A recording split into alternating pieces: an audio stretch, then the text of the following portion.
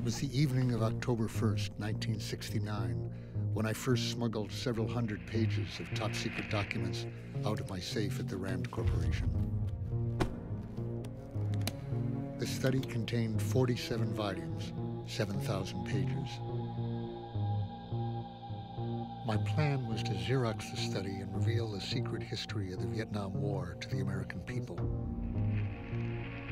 The FBI was trying to find out who gave the New York Times a copy of the Pentagon's secret study. Pow, like a thunderclap, you get the New York Times publishing the Pentagon papers, and the country is panicking.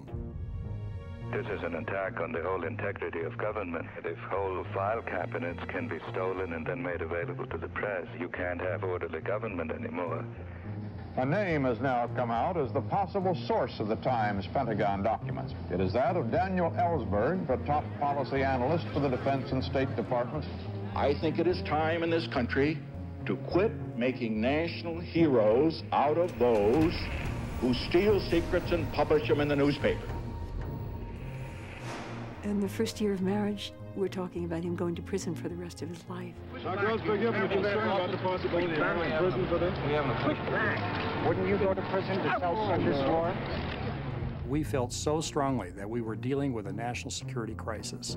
Henry Kissinger said that Dr. Daniel Ellsburg was the most dangerous man in America, and he had to be stopped.